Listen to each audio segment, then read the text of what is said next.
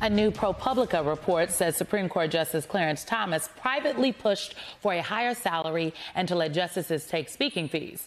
Friends say Thomas was becoming frustrated with his financial situation in 2000 after he started raising his young grandnephew. Now, ProPublica points out this was around the same time he was forming relationships with the wealthy benefactors that are now under scrutiny by Senate Democrats. NBC News has not confirmed this reporting, but with us now for more is Mark Joseph Stern, senior writer covering courts and the law at Slate. Mark, I just want you to know I have dubbed myself the vice president of your fan club. So let's start here. What stood out to you in this latest bombshell report from ProPublica? So one detail that really stood out was the timing. We're told that Justice Thomas made this veiled threat to resign from the court in early 2000 after attending an all-expenses-paid conference at a luxury resort, which, shocker, he did not report on his ethics disclosure forms. And of course, that meant that a presidential election was coming up, and Al Gore at the time seemed poised to potentially win.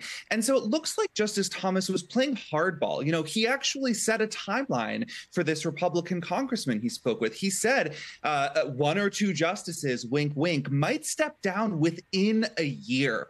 And so I think it shows that he was really serious about getting the ball rolling here. And so were Republicans who sort of rallied around him. You know, they pressured not just Congress, but the administrative office of the courts, the bureaucracy that runs the federal judiciary, to do whatever it could to infuse Justice Thomas with a higher salary. And when that didn't work, of course, that's when the billionaires entered stage left to start subsidizing his lifestyle. So I just think it's a remarkable turn. There's almost sort of the before times and the after times. And since about this conversation in 2000, Clarence Thomas has been living the lifestyle of someone who makes about 30 times more than he actually does. I want to put this up on the screen because there were many conservatives, to your point, that were reportedly worried that Thomas really would resign.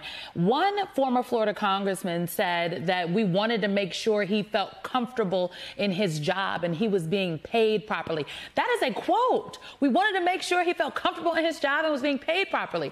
How do you think this informs the other reporting out there? You know, that in the years that followed, Thomas accepted gifts and travel that seemed to go against ethical norms. I'm thinking of the luxury RV, right? Well, so again, you know, he in 2000 says, I might step down, maybe even under a Democratic president.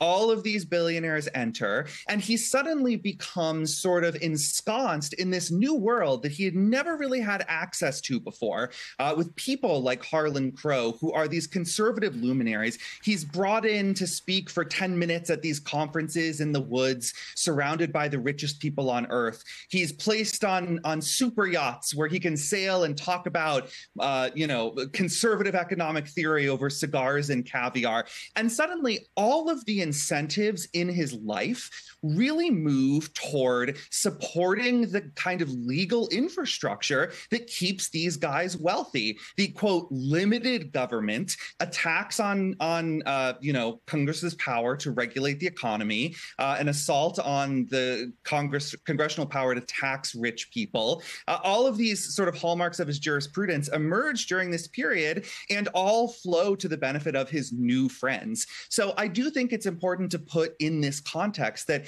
it's not just about one or two individual rulings, it's about the whole of his jurisprudence shifting further and further to the right as he's hanging out with the very people who stand to benefit the most from that shift. It seems like Senate Democrats will have a lot to chew on when they come back into the new year. Before I let you go, the body of late Justice Sandra Day O'Connor, it lies in repose in the Supreme Court right now. Her funeral is tomorrow. How do you see her legacy when you look at the court today, given everything that is happening as it relates to the ethical dilemma that the Supreme Court is facing?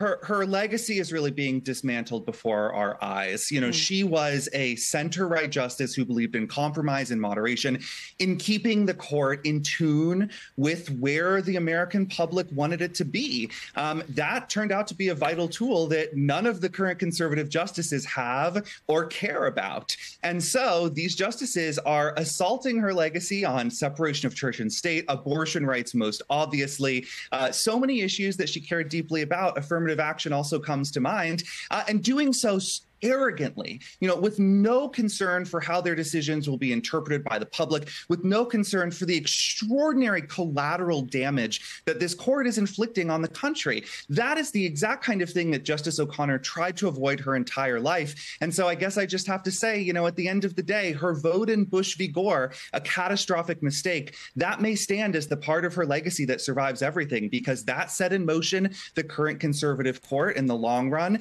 And this court has decided that her judicial legacy, that her actual precedents and rulings do not deserve an iota of respect.